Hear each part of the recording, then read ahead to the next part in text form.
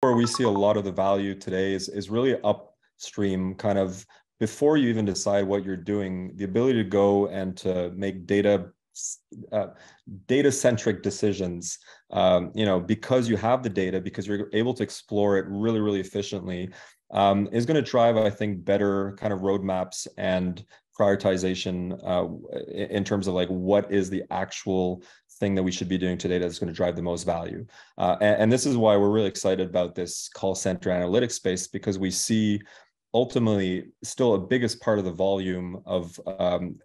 conversations between enterprise and customers being through voice and call centers. Like conversational AI is big, but nowhere near as big as call centers. But all that data has not been leveraged in really any capacity because of those core technical blockers that I mentioned at the beginning, which were speech to text and now summarization. Unblock that, and all of a sudden you have a massive trove of data that I think organizations are just, want to put their hands on, and it's the right time to do so.